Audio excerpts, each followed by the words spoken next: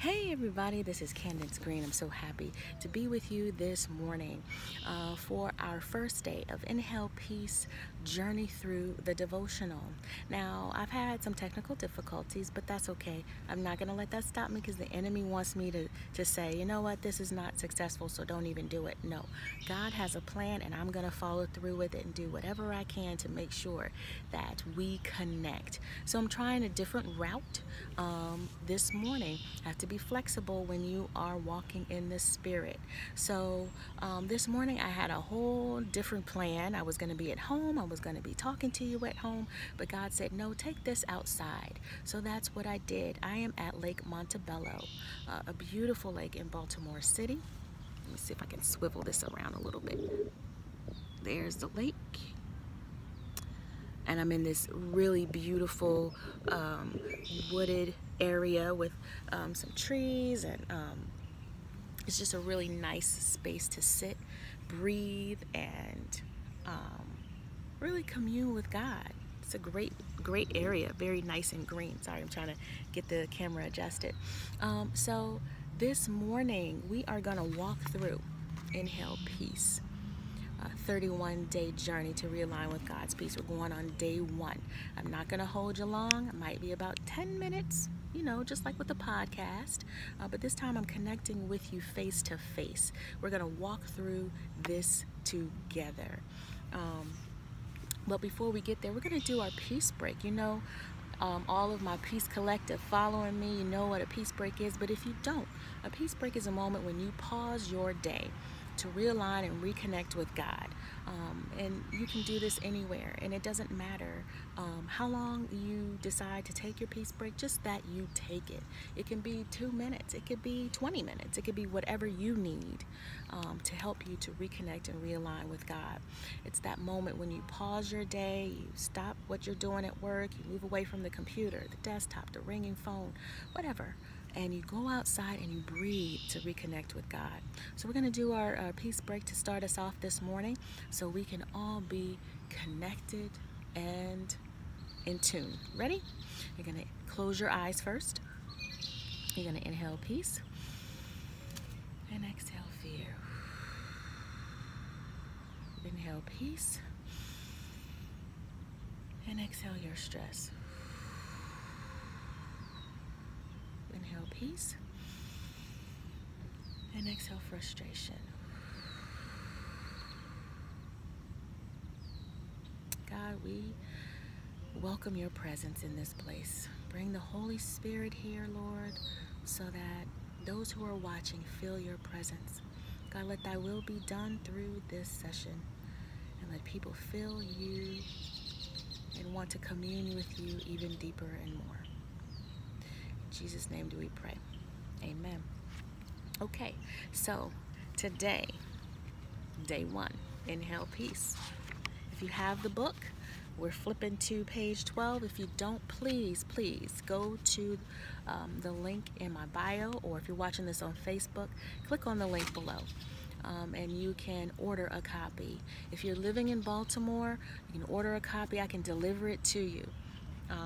If not, simply order, and I will put that in the mail as soon as possible so you can join us and get caught up, get yourself acclimated to the devotional. So day 1, we're talking about release. I know, right? Release. As women, we tend to take on so much. We tend to take on not only what everyone else gives us, but we tend to harbor things. I think that's what this whole lesson is about for day 1. How we as women harbor things that we need to let go of. Those things we're holding on to from 1970, from 1982, from 1998, from 2005. Conversations we've had with people, interactions we've had with people that may not have been the most positive thing. We're still holding on to those things. We're still hoarding those things. It's like Erykah Badu's song Bag Lady. We become bag women that take on, okay, I got this that happened, and I got that happened, and I got this that happened, and I got that, and I'm holding on to so much stuff.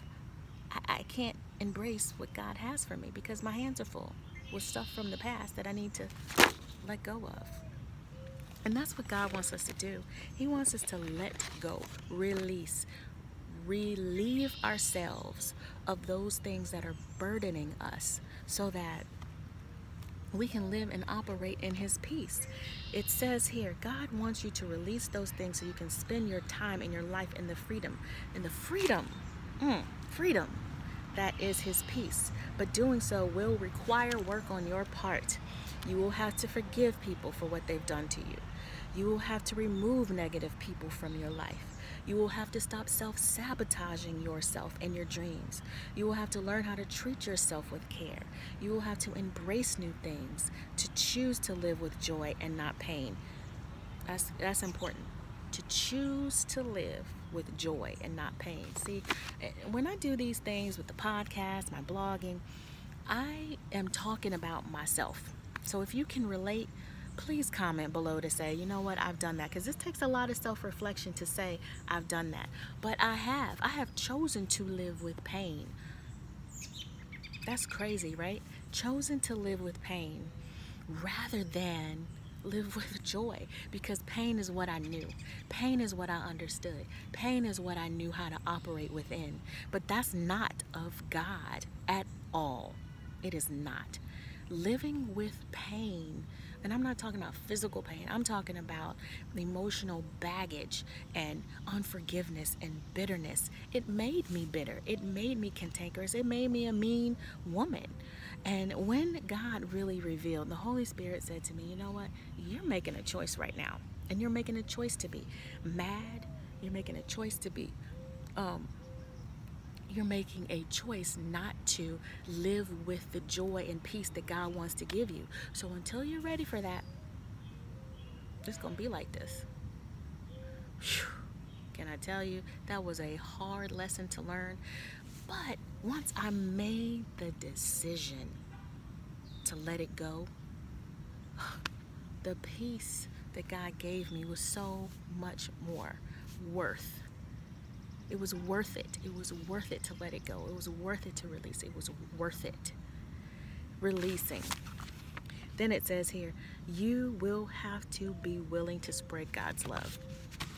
That means loving your sister who may be just as cantankerous and letting God use you as an example of what release looks like. Everybody knows what it looks like because of how you operate in your life. And then they see you and say, you know what, I want some of that peace too. Well, the same peace I have is the same peace that you have within you. All you have to do is release and let go. Let go of it. The conversation you had with such and such back in 2002 is over. That person may not even be thinking about you. Okay? The thing that happened to you when you were a child. Next week we're going to talk about forgiveness, and I have some things to share with you about that. It's not easy to forgive and to release and to let go, but God is here to make us whole and healed. And it can't happen until we're ready to release. So I have 3 questions for you as we're wrapping up. For the self-reflection, in the book we have the text, a biblical, first we have scripture. And the scripture is Colossians 3:15. Let the peace of Christ rule in your hearts, since as members of one body you were called to peace. We've been called to peace, okay? Then there's the text and a section for self-reflection, and then a nugget of peace you're going to take with you, okay, that you can keep reading throughout your day. So I have something for your self-reflection page that you can use. Start writing here in this space. Get your journal, which I have. I love this journal. First question, what are you holding on to that you need to release? Pray about that. It may be stuff you've forgotten about that you're still holding on to. God will reveal it. The Holy Spirit will reveal what those things are. What purpose is that thing serving in your life? It's serving a purpose. Not letting go of it. It's serving a purpose. And it's not a purpose that is of God. It is a purpose that is holding you back from the peace of God. Are you willing to let it go? That's question number 3. Are you willing to let it go? Because the moment you make up your mind and say yes to God is the moment his peace comes over you.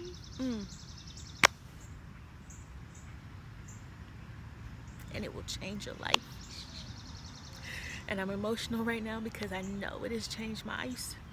I used to be such an angry woman until God convinced me to let those things go. That's where the peace comes from. So, thank you for joining me this morning at Lake Montebello. Thank you. If you've purchased the book, thank you. Thank you so much. I appreciate you for doing so.